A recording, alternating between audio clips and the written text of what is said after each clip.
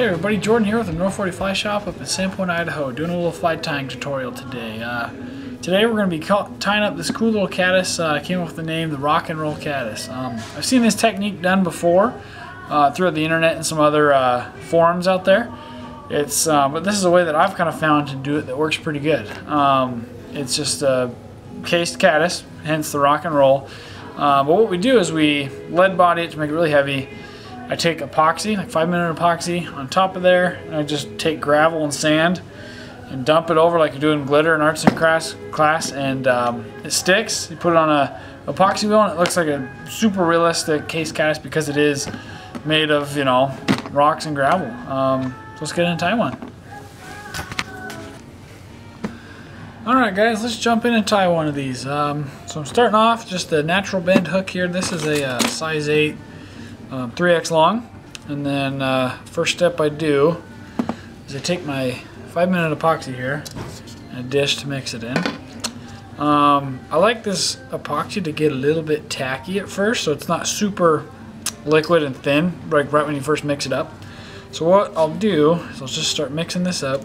What's nice is with the epoxy wheel and all this, you can prep a lot of these if you want to sit down and tie a bunch and get the most out of your epoxy. Just get a little bit in the dish here, and you gotta mix this stuff up pretty good. It's 2-part, obviously. I just take a bodkin and start stirring it up. Slower you go, the less bubbles you get in it. This isn't as important, you know. There is bubbles, it's not a big deal. If you're going on the outside of something with epoxy, you want it to look nice. You want no bubbles, but I just mix it up nice and slow.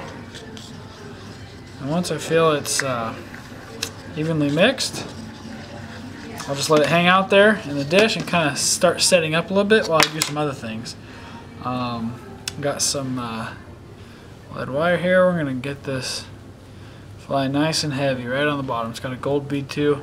I've tied these without the gold bead if you want it to look super natural, but works just as good with the bead on there, and adds some extra weight to get it right down to the bottom. So about there, right in the middle for our lead wire. And then I'm going to attach some thread, and this helps, you know, keep your lead wire from moving around, and it's just something else for this epoxy to stick to. Put 2 thread dams in there, and then we're going to do that. So now my epoxy's had a second to kind of set up here, so I'm going to load some up on the bodkin here. I'm just going to get my thread out here first. Yeah, so done with the thread for now. We'll finish it off. Now we can get this. So now the epoxy is just a slightly goopy, which is just right. So rotary function on the vise. We're just going to cover this all up with epoxy.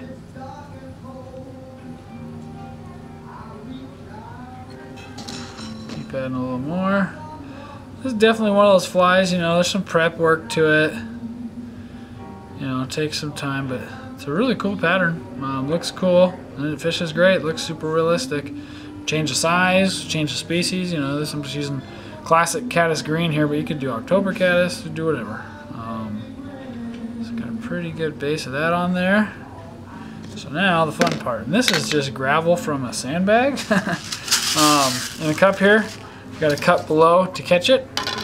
And what I do, just while it's on there, just start dumping it on. Start sticking to that epoxy.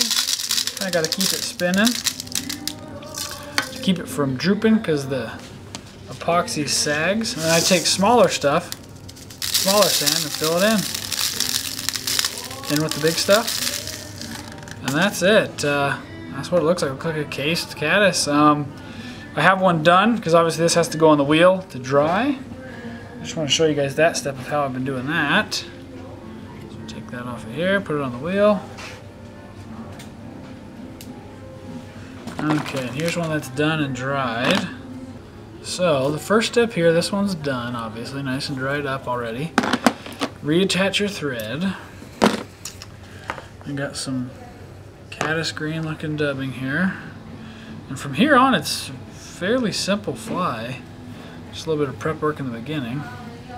So we'll take a little bit of dubbing here, get it right up 2 of those little pebbles there.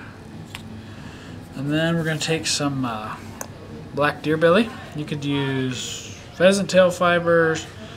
You could do no legs. I think the legs look cool. If we're going to go for realistic look, might as well do it all. Take a little tiny bit. Not much, because we're going to peel off the dead ones, take the broken ones, take the short ones out. So yeah, left with just the good ones here. So now, take it into a hair stacker.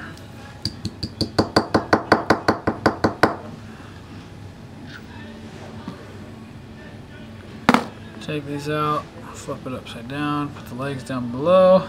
I'll leave them kind of long, easier to see. I'll just tie it right on the bottom there. There we go. I'm holding this, I'm going to reach in and get my butt ends out of here. Just like that. Now we got some caddis legs coming down. Take a little more dubbing to finish it up, cover our work here.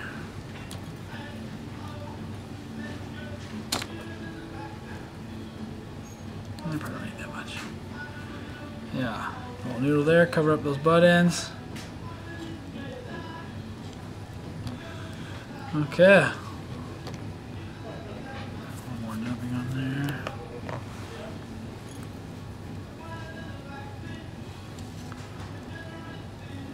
And there we go.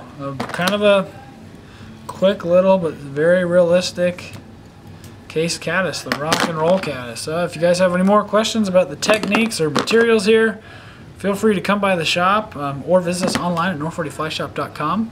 Of course, on our social media pages, we're on Facebook, Instagram, and YouTube at North40 Fly Shop. Thanks for watching.